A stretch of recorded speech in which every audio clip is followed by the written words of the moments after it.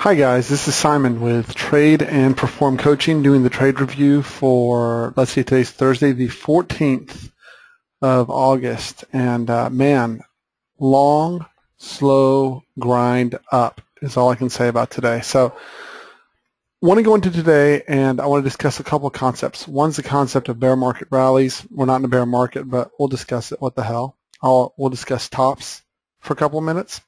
I want to do a little bit on coaching on making good trading decisions as a trader, as an individual trader, and then kind of take a quick outlook. So, and kind of take a quick look behind. So first of all, I want to go into the volume profile.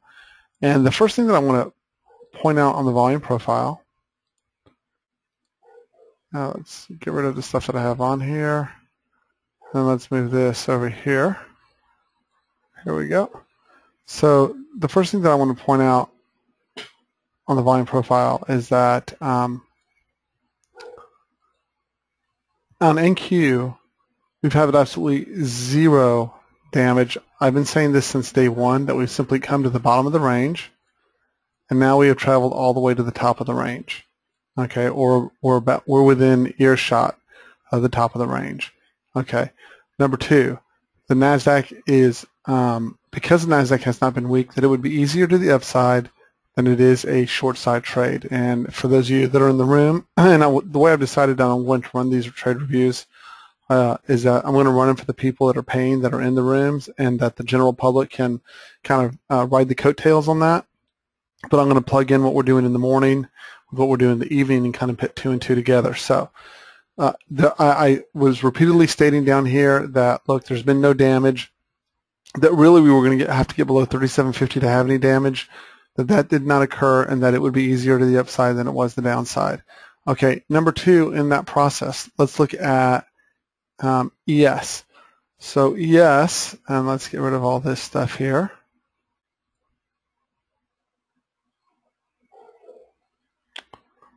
Don't know why. I cannot get rid of this stuff, but we will. Okay, so on ES, there was some damage there. However, the damage was relatively, well, let's just say it's not significant, okay? All we've done, look, let's put this in and be realistic. This was the breakout point, okay? It is a very normal technical pattern that when you break out, you come back for a retest, and then you take off. Okay, now, no, there's no rule that says you have to go to a new high or that that's how it's going to be. But look, if we look over the history of the last 2 years of the market, no downside bear market has worked. We were all waiting for this 1890 and then 1885, okay, and we just didn't get it. Not only that, but this day here, when we came down and then we gapped to this point right here overnight back to 1910, essentially 20 points, and then we ran, and then we gapped from that point again, right? Many people were convinced, oh, this is just this is the bounce, we're coming back this way. This is the bounce, we're coming back this way. This is the bounce. And they get into these fighting modes where I'm just going to fight the market all the way up, okay? And then for my Fibonacci guys out there, and as my guys in the room, there's only one set of Fibonacci's I use. I won't really go into a great discussion here on that, but from here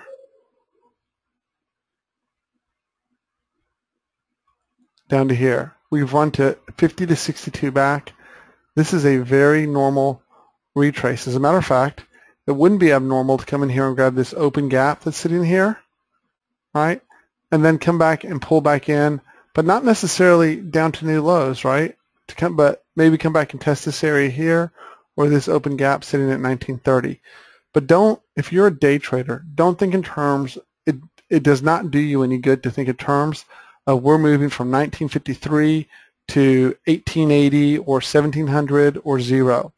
And the reason for that is because your average daily range, right, if you are trading, let's look at this here.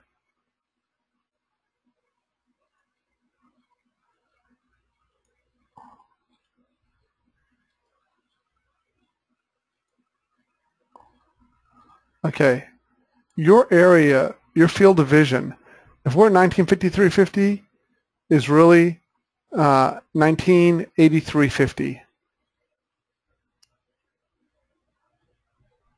Okay, and then on the downside for 1953 is 1923.50. This is really, okay, up to this 84 and down to this 22, 23 area. Okay, this is what I would describe as, for a trader, this should be your field of vision here. Okay, because everything outside of that, look, on all these days, look at these characteristics. Markets come down, they snap back up. Okay, a guy who is technically, a guy could have shorted here, here, here, here, here, here, here, and here, and here, all the way down, right? And on the majority of those days, lost money if he didn't have the appropriate stop, because every one of the days, the markets did a U-turn back to the upside, about to the midpoint, back up, and then it made a decision from there, right? So in that line of thinking, okay, we all know a couple of things now that you can put to work for yourself. First of all, shorting, right, while very rewarding because it happens so quick, is a tough trade. And the second thing you know is that when we're stretched down, I'm not going to go into how many points we're stretched down, but when we're stretched down, you can expect a return. Now the trick in this is finding where the return is, meaning finding where the entry spot is, where you can have low risk and a high amount of leverage, right? That's what we're in this business for, is a combination of getting the right spot, a lot of leverage, and then being able to get the right spot so that you can quickly get that some of that leverage off to buy you a cushion to give you a shot to the upside, which is exactly what we engineered when we were at 1924. Okay, I had highlighted that in the market preview. We'd said this is where we wanted to get long, and sure enough, we got our moonshot from there back to the upside. Okay, so let's wrap that into what was going on today. Okay, so if we look at today's chart,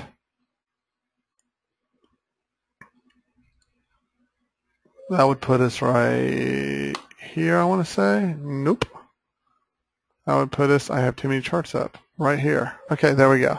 So this is today's chart. So the first thing that I've been hammering on in the morning session, if we'll expand this a little bit so that y'all can see it clearly.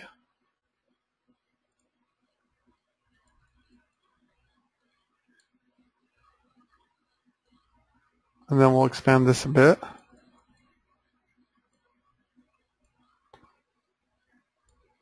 And I want to take my time. I'm not a commercial guy. I'm not trying to sell anybody anything. I'm trying to teach people how to trade and make money. Okay?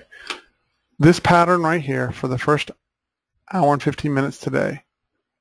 This pattern for the first hour and 15 minutes. Okay? Let's go pull up another chart. Markets tend to repeat to a certain degree. Okay?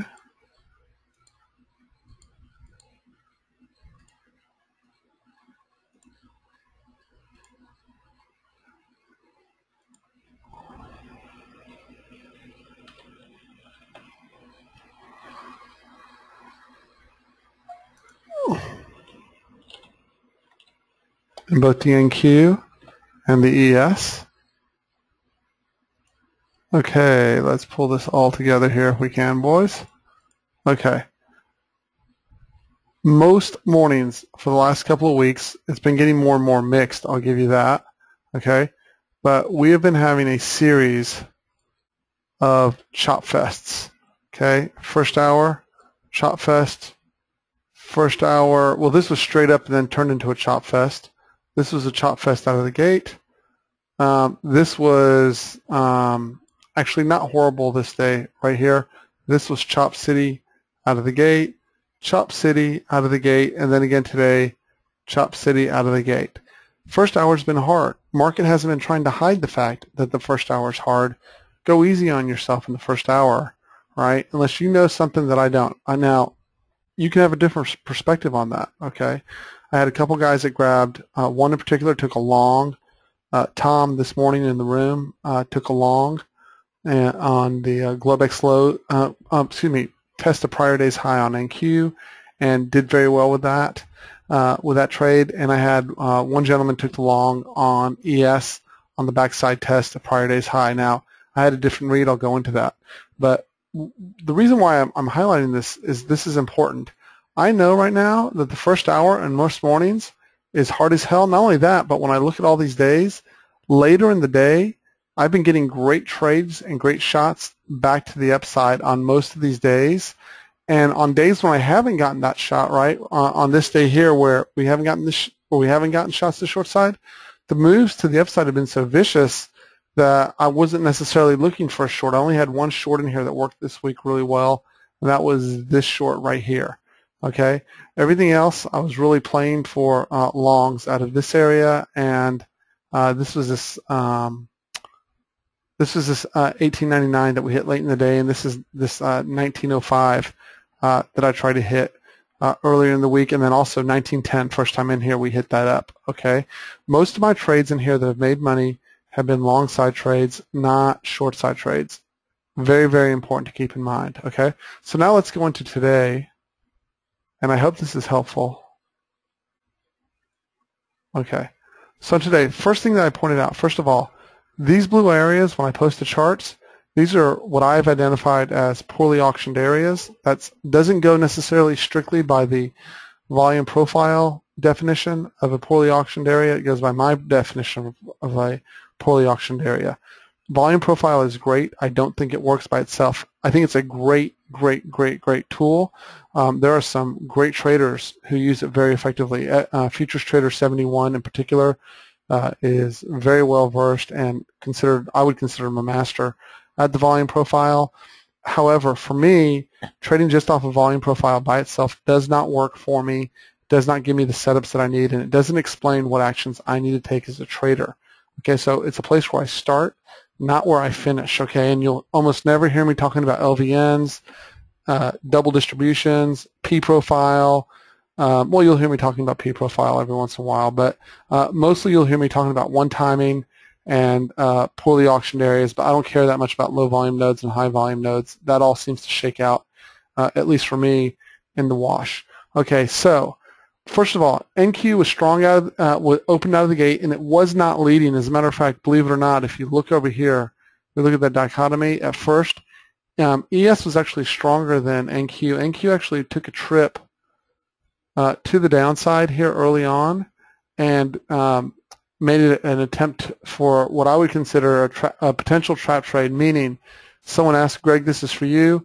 In this particular case, the trap trade would have been, see how we were unable to close below Wednesday's high? So on that first bar that did close below Wednesday's high, that was would have been my thought, at least on NQ, that we pushed lower. I had no intention of shorting NQ.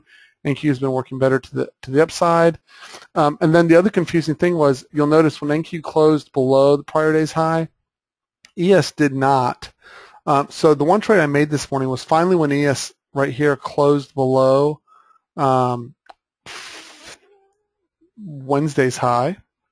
Okay, I thought, well, that was our indication or our clue that we were going to go and break to the downside and come back and fill. That would have fit in with kind of the vision of what I had for we've counter rallied. We're going to come back in and fill some space. So I have a stop 1 point above here. Okay, which and for precaution reasons, because really NQ wasn't falling apart and I wasn't entirely certain that we were going to roll over, I cut my trade size in half. Okay, so I ended up taking 3.5 point stop on this right here, a 3.5 point stop on half a size position. So net, that's about 1.25 points on a regular size trade for me in the day. Now, I want to point out something else about the psychology of trading and my psychology of trading. So in the morning when I got up, my GoToMeeting was not functioning. Really irritated me a lot. It actually took me several phone calls to GoToMeeting and some technical work, which I hate to do. So I was already running behind and agitated. So I was already aware that things were going wrong. So next in that process, okay, very important. My first trade that I took here ended up being a loser, right? Even though if it was a small loser, right? So that's really unusual for me. Usually my first two trades of the day are profitable. So when I combine, oh, and then last piece was my mic. I had to go to a backup headset because my primary mic was not working. Okay, so when I get all three of those combinations going, then my first trade's a loser. That for me is a sign to head to the sidelines, even if I think I'm the greatest trader in the world. And so everyone who I'm speaking to here knows who they are. Traders who overtrade, draw down their accounts in big ways, get frustrated by market action or can't identify it. When you have things that are not working right for you outside of trading, and then you have to come into trading, trading is a mentally challenging sport. Okay, you have to bring your A game to make money here. So what I suggest is recognize, just like Dr. Andrew Menaker and Dr. Brett Steenbarger would suggest. Dr. Menaker has a acronym, RULE: recognize, understand, label, and express. I recognized that I was frustrated. I took a stop on my first trade of the day, frustrating me again. I had technical equipment issues.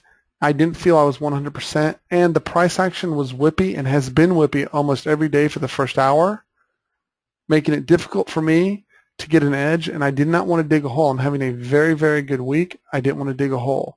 Okay, so at this point, I'm stopped out here, right? And NQ still hasn't gone anywhere. Okay, so at this point, I'm saying I'm not really recognizing the price action. I know that I at least have an influence on other traders that are in the room, and I made a active decision, not a passive one, to put myself on the sidelines. Okay, so the next thing that I want to point out here, NQ and ES, after these little tests, never got below, either one of them, below Wednesday's high. And importantly in NQ, I had pointed out pre-market, I put it on the chart. This whole blue area, guys, when an area is marked in blue like this, poorly auctioned. This is a very large, poorly auctioned area, and I've discussed before there's two ways where a poorly auctioned market can work. So a poorly auction market can either trade very quickly through and then very quickly down. I went over this in pre-market, right? It can grind through, right? Or the last choice is it can quickly reject, a la right here when we first got into that area yesterday, which is exactly what it did. Okay, but those are the three choices. But it was clear to me, right? Look at this price action on NQ in a calm fashion, right? When you don't need anything from it, and that's a big key. Okay. Lack of counter rotations, consistent higher highs, consistent higher lows. Rejection off of Globex high, first time in. That's fine. You got a little counter rotation there, but then right back and driving, and it drove all afternoon. And guess where it stopped? It stopped right where the open gap was, and right where we were no longer poorly auctioned. Okay. Now I got news for you guys. If NQ can't go down, the odds of ES going down, even though we're in a 50-60 retrace, is what this extended area is these areas are all specifically areas that we can go through 50-60 retraces. But guess what we got right above us? Okay, we've got an open gap here, and we are now into this poorly auctioned area. If we do not reject out of here and get underneath by tomorrow morning during trading, right? We do not get underneath this 1952 really in 3/4, okay? Or really we're just going to say the high of the day, right? At this point, we just need to get underneath the high of the day from yesterday. If we fail to do that, we are poorly auctioned right into the open gap. So 1965, 1964, 1966 becomes a logical target to have for tomorrow, and I would not stand in the way. Now, I want to address some people's questions. People are always asking me, why do I not put zones? Occasionally we will see rejections out of these zones. It'll come in and then it'll come out, and it won't re-auction the whole poorly auctioned area. Okay, guys, here's the deal with that. There's no rules to what the market has to do. Okay, sometimes it'll come in, auction halfway through, come back out, and then the next day finish that off. Sometimes it'll come up in the morning, reject out, and then come back up. Sometimes it'll just cut straight through, won't even bother rejecting out. But I know that quite often, very often, that the odds of trading straight through this are very high, and therefore you'll see that when I do have zones in those areas, I put very clearly, weak zone needs 1 minute tick divergence to work, and it has to work fast, meaning once it gets in here, it has to get out of here quickly or I'm gone. Why? Because otherwise it can break straight through and push up, just like we had yesterday, as a matter of fact. Excuse me, not yesterday, Tuesday on the downside. We had a very similar area in NQ and ES, just like we had in NQ today, and the exact same behavior was there. What's the price? Okay, so I want to stop. What's the price I pay for that? The price I pay for that is that there's going to be times I miss trades in that zone, and for me, it's worth sidestepping these locations, okay, and waiting till we get up here to take my trade than it is for me to try to have the guesswork and be anxious knowing that we can push through here easily, okay? That's my answer to that. So to recap really quickly, and then I'll let everyone go and have a good night. Oh, there's one other thing I wanted to show, the grand finale here. So first of all, poorly auctioned area, we knew that in the morning. Again, these charts are posted, guys, as y'all know, in the morning. This is a slow grind through here. I would print this chart and have this as an example of a poorly auctioned area that's gotten re-auctioned extremely well, right? Furthermore, even if you're bearish on ES, you're going to need NQ to participate, and in order to get either one of these markets down, you're going to have to wait and get them below the prior day's high, which simply did not happen all day.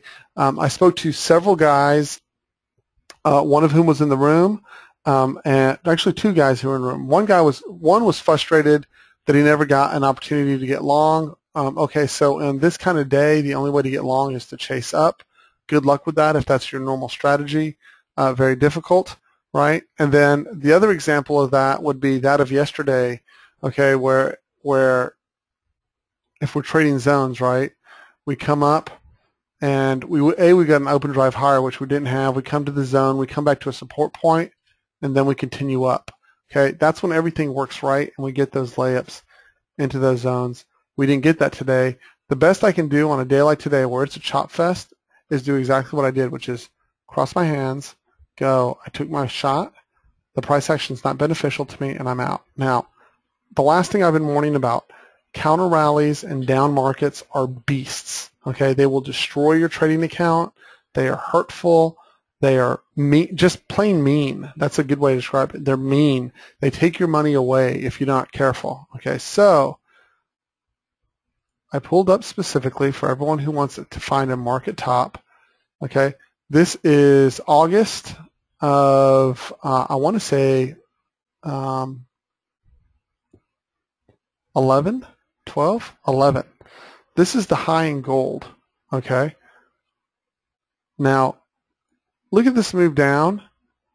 I remember I was trading this. Everyone said this was the beginning of the end. It's over. And a lot of people shorted after we had this huge move. A lot of people got bearish and were sure that we were going to move and retrace and break down below to this point. Okay, that's where their target was. Okay, and they got short and they got smoked back up. Now let's put this in perspective, right? This is a big chart, so I want to do that. This is what people saw at the time. This was a really extended move. People were calling for blow-off tops. We were really stretched, and people were really looking for us to push all the way down to 1550, okay? And they really, this is from 1950 all the way down to 1750. This is a $200 an ounce drop in the price of gold. People were dying to get short, okay? And they started shorting. Obviously, we see this didn't work out. Here. They tried to push back down. They got one day here, a push down. This thing went all the way back and popped a new high before trapping back underneath and then finally rolling over. But that's not the end of the story. Look how long it took. Let's pull this in. Up, down, up, down, up. You finally think, this is the third time down, all the way back up. It took almost a full another year of sideways trading before we finally got a break all the way back down into this area the first time in, right? So off of this huge run right here, right, back down to 1350, it took a year of up and down all the way into 13. It started in 11. We really didn't get the breakdown until 13 back to the downside. This is important, guys. when you're a day trader, don't get overly bearish. Just stay within your field of vision, okay? Everything has a field of vision. If you're a football team, you can't worry about the last team of the year if you're playing the game today. Your field of vision is today. Now, the last thing I want to leave you with is this. No one day matters. No one trade matters. Don't bury yourself. Don't give back all your profits from a week on one slow, grindy day. Recognize your price action that suits your trading style and take advantage of it. So I don't think I have anything else to say. My name is Simon. The intention of this is an intention of the live market preview. The intention of the blog in general is to take traders from being frustrated, boom bust traders or blow up traders to first break even and then consistently profitable. That's the goal. Consistently profitable day in, day out. That is my goal. And I've achieved that with almost every one of my traders. Even in difficult markets, we've been able to manage to get to break even, and then in good markets, accelerate out of that. Okay, so if you're interested in one-on-one coaching, contact me directly at tradeandperform@gmail.com. If you would like a trial into the live market preview, send me an email as well, tradeandperform@gmail.com. Hit me on Twitter, hit me on StockTwits. And by the way, if you like what you're hearing here, please, a little Twitter love would go a long way. I work hard at this to help traders out, and that would be a great way of giving back if you could. So at any rate, I hope everyone made a lot of money. There's plenty of room for nice guys in this business, but just be aware there's a lot of mean guys sitting out there waiting to take your money if you're fucking up and you're taking trades in the wrong trade location. Okay, guys? Anyways, my name is Simon, and everyone have a good night. I already have my charts finished for tomorrow, so I'm going to bed. See you all in the morning.